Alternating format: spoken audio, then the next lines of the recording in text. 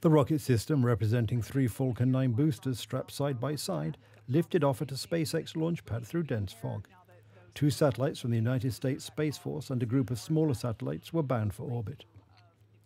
The vehicle's 2 side boosters separated from the rocket's core stage in synchrony about 47 miles above ground, driving backwards for supersonic freefall toward land.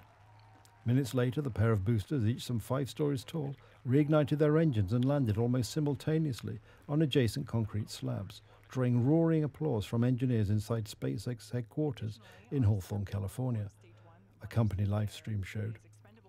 The core booster did not attempt to land and used the entirety of its fuel to blast the satellites further into space. The Falcon Heavy mission was the first since June 2019, with SpaceX having launched more than 100 missions using its workhorse Falcon 9 rocket since then.